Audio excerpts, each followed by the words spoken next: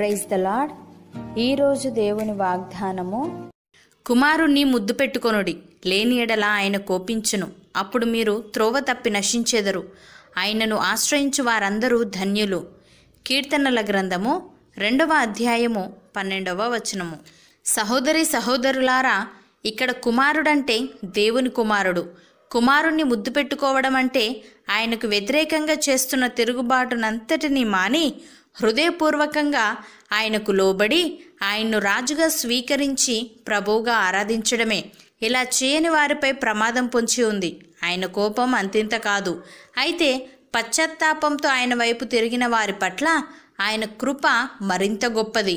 భక్తుడు ఈ విధంగా అంటున్నాడు: లోకము తన కుమారుని ద్వారా రక్షణ పొందుటకే గాని లోకమునకు తీర్పు తీర్చుటకు దేవుడు ఆయనను లోకములోనికి పంపలేదు. ఆయన యందు విశ్వాసముంచువానికి తీర్పు తీర్చబడదు. విశ్వసింపనివాడు దేవుని అద్వితీయ కుమారుని నామమందు విశ్వాసముంచలేదు గనుక వానికి ఇంతకు మునుపే తీర్పు తీర్చబడెను. ఆ తీర్పు ఇదే: వెలుగు లోకంలోనికి వచ్చెను గాని తమ క్రియలు చెడ్డవైనందున మనుష్యులు వెలుగును ప్రేమింపక చీకటినే ప్రేమించిరి. దుష్కార్యము చేయు ప్రతివాడు వెలుగును ద్వేషించును, తన క్రియలు దుష్క్రియలుగా కనబడుకుండునట్లు వెలుగునొద్దకు రాడు. సత్యవర్తనుడైతే తన క్రియలు దేవుని మూలముగా చేయబడి ఉన్నవని ప్రత్యక్షపరచబడినట్లు వెలుగునొద్దకు వచ్చును అని.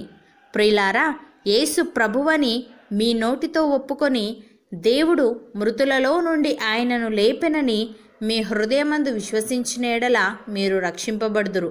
ఏలయనగా నీతి కలుగునట్లు మనుష్యుడు హృదయంలో విశ్వసించును, రక్షణ కలుగునట్లు నోటితో ఒప్పుకొనును. ఏమనగా ఆయన యందు విశ్వాసముంచు వాడెవడునూ సిగ్గుపడడని లేఖనము చెప్పుచున్నది. యూదుడని గ్రీసు దేశస్థుడని భేదము లేదు, ఒక్క ప్రభువే అందరికీ ప్రభువైయుండి తనకు ప్రార్థన చేయు వారందరి ఎడల కృపచూపుటకు ఐశ్వర్యవంతుడై ఉన్నాడు. ఎందుకనగా ప్రభువు నామమును బట్టి ప్రార్థన చేయువాడెవడో వాడు రక్షింపబడును. అపోస్తలుడైన పేతురు ఈ విధంగా అంటున్నాడు: మనుష్యుల చేత విసర్జింపబడినను దేవుని దృష్టికి ఏర్పరచబడినదియు అమూల్యమును సజీవమునైన రాయియగు ప్రభువునొద్దకు వచ్చిన వారై యేసుక్రీస్తు ద్వారా దేవునికి అనుకూలములగు ఆత్మ సంబంధమైన బలులను అర్పించుటకు పరిశుద్ధ యాజకులుగా ఉండునట్లు మీరును సజీవమైన రాళ్లవలే నుండి ఆత్మ సంబంధమైన మందిరముగా కట్టబడుచున్నారు. ఏలయనగా ఇదిగో నేను ముఖ్యమును ఏర్పరచబడినదియు అమూల్యము నగు మూలరాతిని సియోనులో స్థాపించుచున్నాను.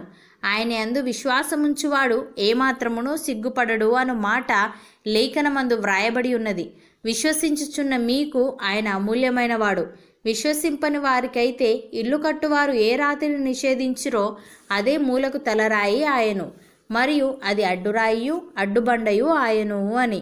సహోదరి సహోదరులారా, క్రీస్తునందు ముందుగా నిరీక్షించిన మనము తన మహిమకు కీర్తి కలుగజేయవలనని దేవుడు తన చిత్త ప్రకారమైన సంకల్పమును బట్టి మనలను ముందుగా నిర్ణయించి ఆయన యందు స్వాస్థ్యముగా ఏర్పరచెను.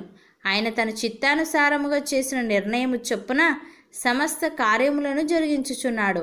మనమును సత్యవాక్యమును అనగా రక్షణ సువార్తను విని క్రీస్తునందు విశ్వాసముంచి వాగ్దానము చేయబడిన ఆత్మచేత ముద్రింపబడితిమి. దేవుని మహిమకు కీర్తి కలుగుటకై ఆయన సంపాదించుకున్న ప్రజలకు విమోచనము కలుగు నిమిత్తము ఈ ఆత్మ మన స్వాస్థ్యమునకు సంచకరువుగా ఉన్నాడు. అవును అన్నవారు నాతో పాటు ప్రార్థనలో ఏకీభవించండి. పరిశుద్ధుడా, ప్రేమగల తండ్రి, నీ అందు విశ్వాసముంచువాడు ఎన్నడూనూ సిగ్గుపరచబడడు గనుక నీకు స్తోత్రములు. తండ్రి, నీవు మాకిచ్చిన ఈ గొప్ప రక్షణ భాగ్యాన్ని బట్టి నీకు కృతజ్ఞతాస్తుతులు చెల్లిస్తూ మా చుట్టూ ఉన్నవారికి మా జీవితాలు మాదిరికరముగా ఉండులాగున కృపచూపమని వేడుకుంటూ యేసుక్రీస్తు నామమున ప్రార్థిస్తున్నాము తండ్రి. ఆమెన్.